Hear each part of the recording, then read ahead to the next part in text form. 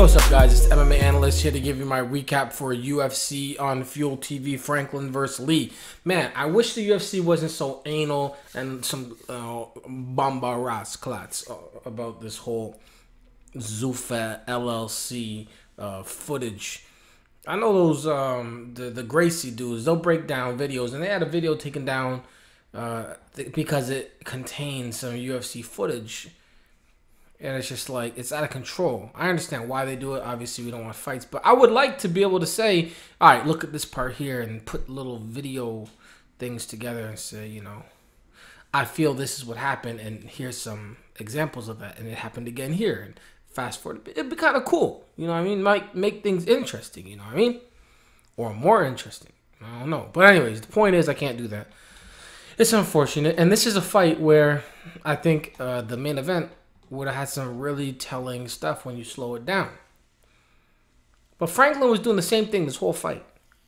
He was throwing punches, he was throwing leg kicks, and then he'd just kind of throw his hand up after the fact. So he'd throw a lazy kick, and then just lift his hand up. Throw a lazy kick, and then this was kind of like his block. You know, you look at like a, you know, top level striker in like Muay Thai, they'll keep their hands right there. Oh, bah. They throw their punches. You know, they throw. You know what I mean? If you gotta knock a dude out after he throws that jab, he's gonna have his head tucked in, and he's just looking over that, and that's it. Both sides come back, and before you throw the punch, or as you throw the punch, the other one's going out. So you go like this. When you throw that kick, you throw the kick, and then you actually have your hand kind of out here.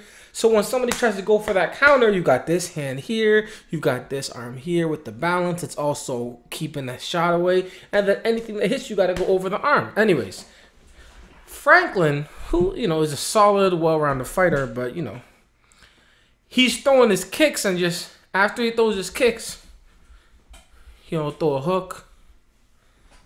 He just lifted up. That's all he was doing.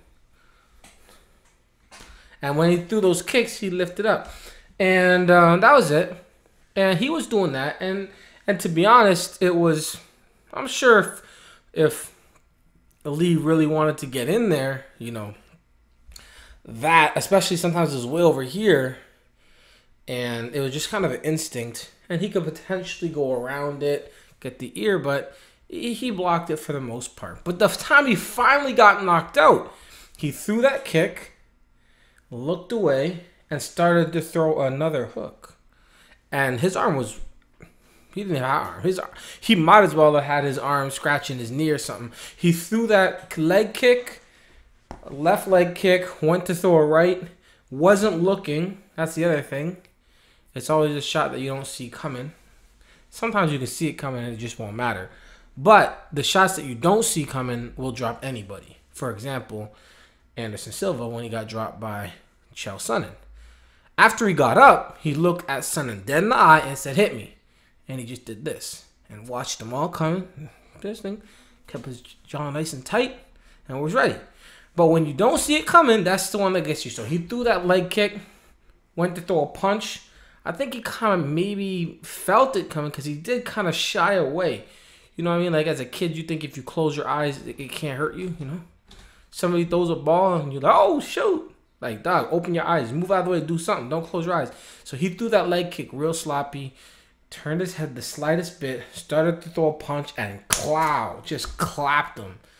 And that was it. Homeboy just was out. Like, he was out when I hit him. He smashed his face against the ground. He didn't feel any of that. He fell like, you know what I mean? Like, that's when you fall and you're out. When you got no regard, you got no kind of care for your own body. You don't matter if you fall and twist something. Don't matter if you break your nose on the mat. It don't matter. You're just out. So, you know, it's kind of crazy knockout for homeboy. I did well on the card. I think I did 7-2. I got 2 wrong, but one of them that I got wrong was that main card, and it was wrong because I mean I thought he'd be able to get hit and absorb it and fight back and end up tiring him out. But, you know, he got hit and knocked out of the, you know, top 5 knockouts of the year. Yeesh.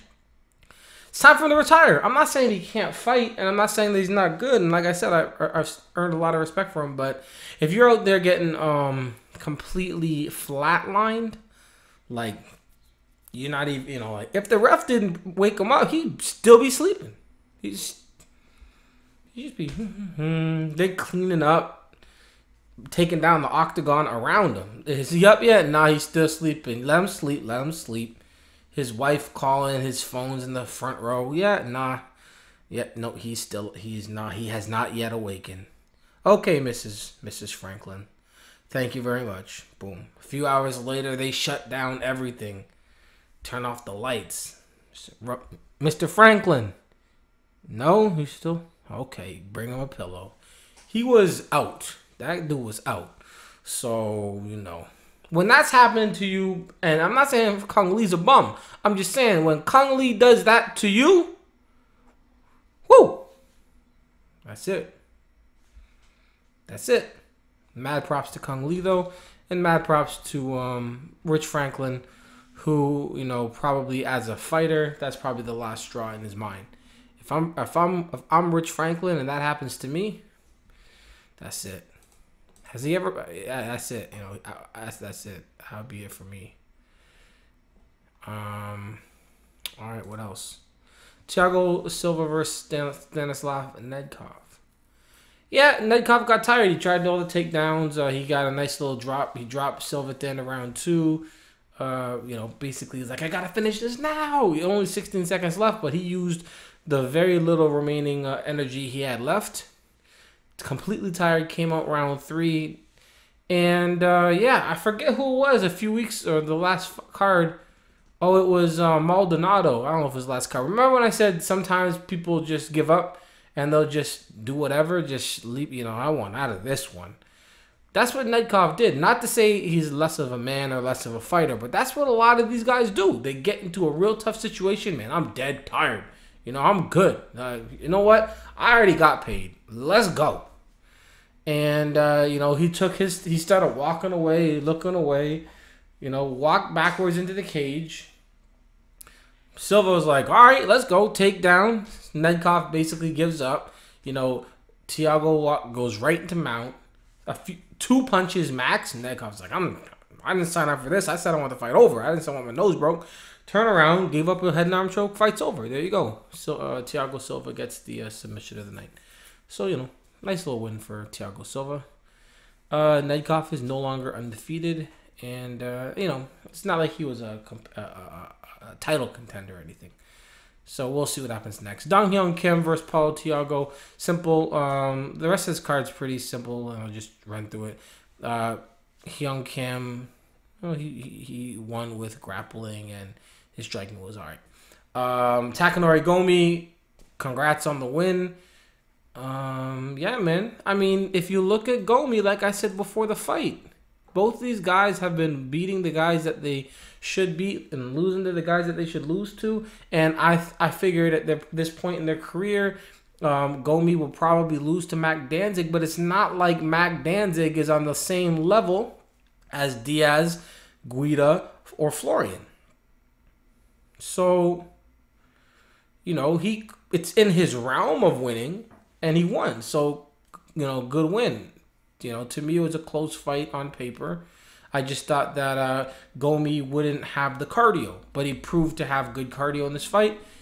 He wasn't stretched too thin, and he got the win. So good win for Danzig. I think that one and the main event were the only 2 I got wrong. I also did pick that one for fight of the night, though. So I'm just saying. But I don't know. John Tuck, he got the win over Zhang, as he should. Mizugaki over Hougland, decision. The whole thing was decisions. All decisions. The whole card. 9 fights. And the main event and the co-main event were non-decisions. Caceres. By the way, I'm not saying decisions are bad. I'm just saying, most of the time decisions aren't, great fights all the way. Or the majority was, some of the best fights of all time have been decisions, but it's more often than not a decision fight is less exciting than a finish fight. Caceres got the win. He was alright. You know, I do like Caceres because I mean I like watching. He likes to grapple. He's one of those guys where he's not willing to just hold on to a position and just I can't let this go or I'm gonna lose. Sometimes it might be smarter to do it, but you know he's young. He's making his money. Not like he's making tons of money. But I mean he's doing all right. He's fighting for a living, and he's willing to go for it and that kind of stuff. As long as he wins every now and then, he'll be fine. So, yeah, not like he's going to go out there and, submit the best of them. And I don't think he's knocking out the best of them either. But, he's a entertaining little dude. John Lineker got the win, congrats. And Ricky Fukuda also got the win. So there you go. The card was not great. When they go to other countries or new parts of the world, it often depends on where they're going, which will depend on what kind of card they put together. You better believe any card in Brazil is going to be exciting. It's going to be filled with top-level fighters. And because Brazil is such a solid market, they're not going to send over wrestlers to wrestle, a good jiu-jitsu guy or a good striker. They're going to be like, all right, we've got striker from Brazil. Let's match him up against a weaker striker so that Mr. Brazil striker can knock this dude out. And then, okay, we got grappler from Brazil. If we're going to send him a wrestler, we're going to send him a whack one. No division. You better, there's not often that you're going to have Division 1 wrestlers in Brazil. You had, Fitch versus Eric Silva.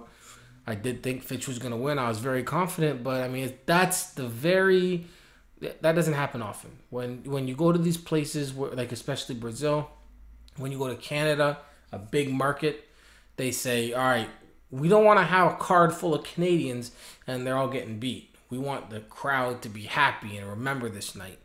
The market in China, not so great. Kung Lee, I don't mean the market, it's a huge market.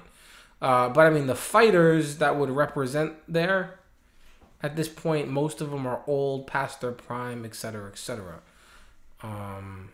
Or never hit a prime that was worth noting. Kung Lee did his thing, and so did Dong Hyun Kim, and so did Takanori Gomi. Mizugaki did his thing, so they still managed to pull it off. Ricky Fukuda, they still managed to pull it off. A couple upsets had to happen, but good work. And congrats to all the fighters of Asian descent. Out of the whole card, you had 3 Asians losing. Yeah, that's it. And then 1, 2, 3, 4, 5 Asians winning. Just something I'm noticing. MMA, it's important. Peace.